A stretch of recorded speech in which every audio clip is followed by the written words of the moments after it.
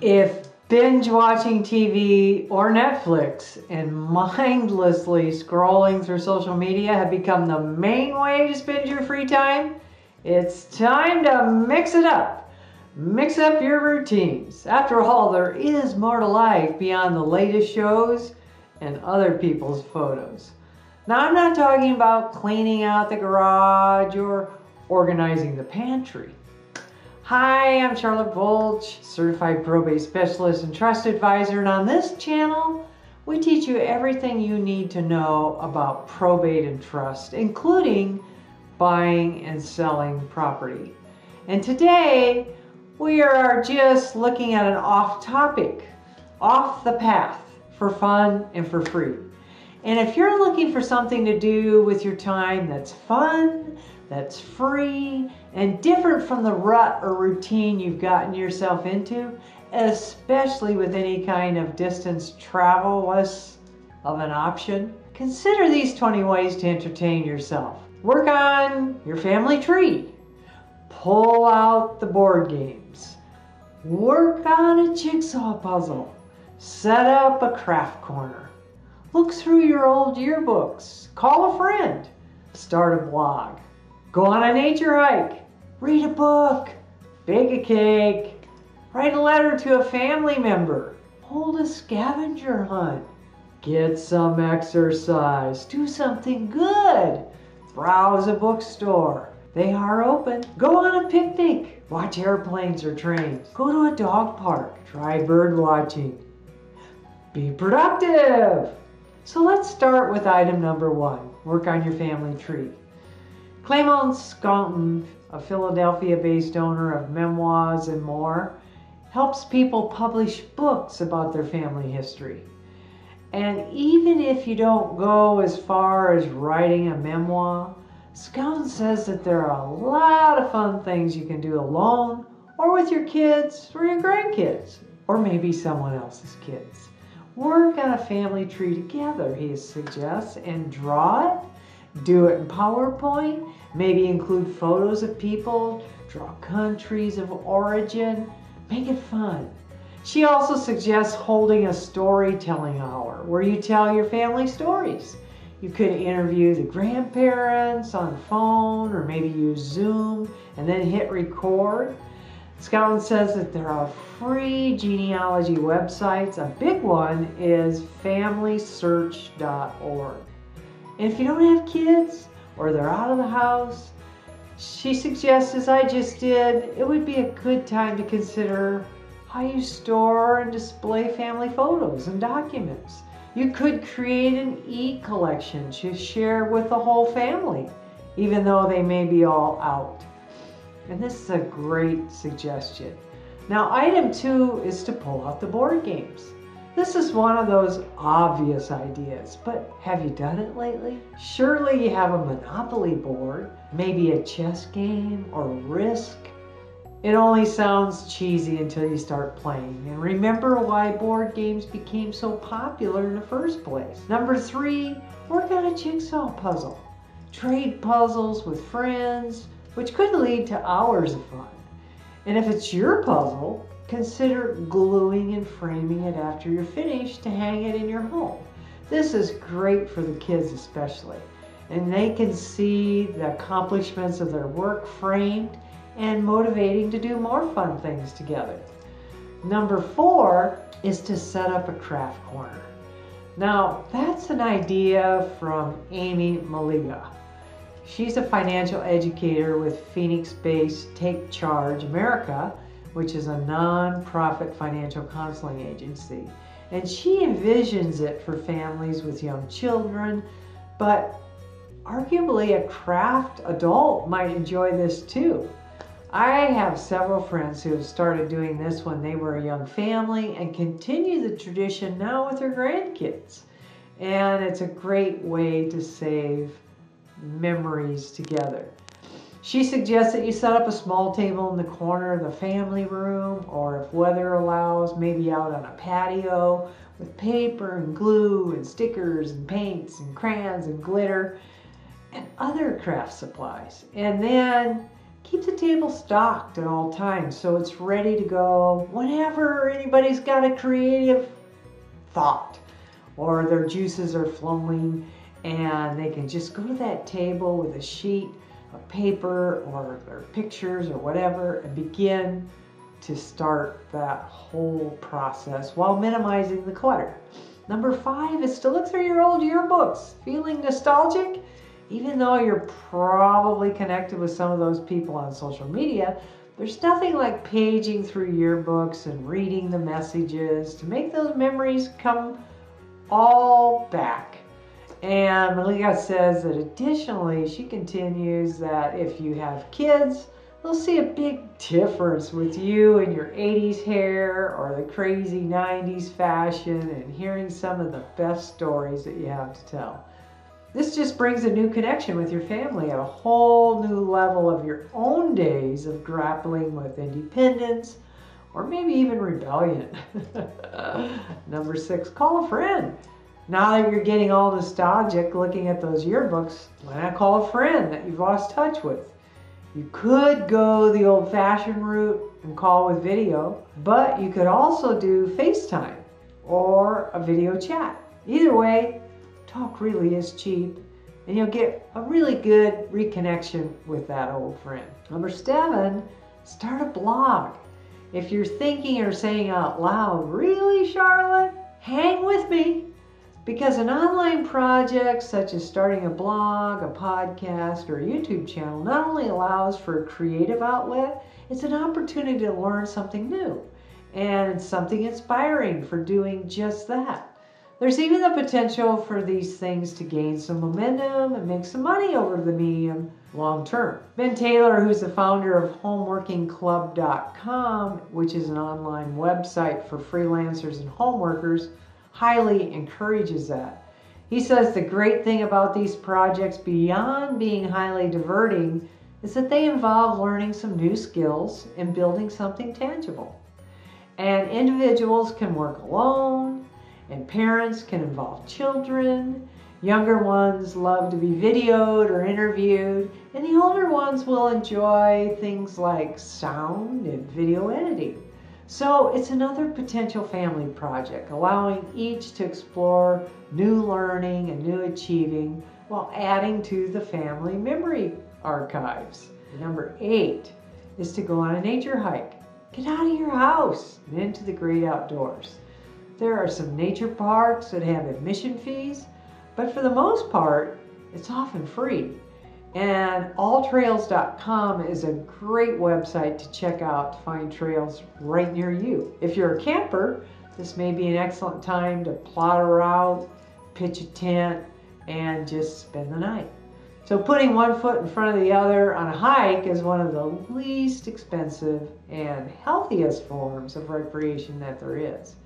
You can find a recreation area just about anywhere, and after you acquire the essentials, the gear will last a really long time. Jeff Alt, who's the author of numerous hiking books, including A Walk for Sunshine and Get Your Kids Walking, says that much research has emerged about the mental health benefits of walking and immersion in nature. So a walk in the woods keeps your body fit, it enhances positive thoughts, inspires creativity, and helps you distress from the daily grind. You could come back and work on that craft corner. So in my years of hiking with our son, it was not only great for exercise and exploring, but it was great for conversations that continue on through his early adulting life right now, which I consider priceless. Number 9 is read a book. Surely you have some favorite titles laying around the house that you would like to revisit, or ones you purchased that you haven't gotten around to reading yet. And if you're looking for a new book, try your library. Now Malika suggests downloading the Libby app. It's a free app that connects you directly to your local library, and it allows you to check out ebooks, audiobooks, and you'll need a current library card to get started, but this is a great way to connect with like-minded people in your sphere through maybe creating a book readers club. This is where you meet on the phone, maybe through Zoom once a week to explore the next chapter and share insights. I've been doing that for 14 years and it's great. Number 10, bake a cake or cookies. If you have eggs, flour, sugar, and other staples, you might even want to try to create something of your own from scratch. Or try out a new recipe and cook something special for dinner. Number 11, write a letter to a family member. Now, we're not talking about sending an email, but writing an old-fashioned letter. Even better, send that letter to a relative at a nursing home or a retirement center or someone that's been isolated or alone. Or take a cue from Jennifer Buchholz's mother of three.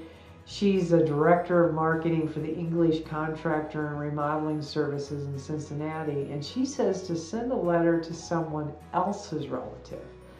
I love this thought. Growing up, I was a candy striper in a local nursing home, and I learned at the young age of 12 to 15 that many of the people there rarely have visitors, and they so loved having us come to their rooms to visit, or take them on a walk or a wheelchair stroll through the grounds. And getting mail for them was off the charts ecstatic. They would read it carefully or ask me to read it to them, and then they'd hold it like a precious gem that it was. This wonderful activity will feed your heart as well as theirs. And if you teach this to your children and set a day each week or every other week to do it as a family, you will be setting in place a generous and giving tradition as part of your legacy.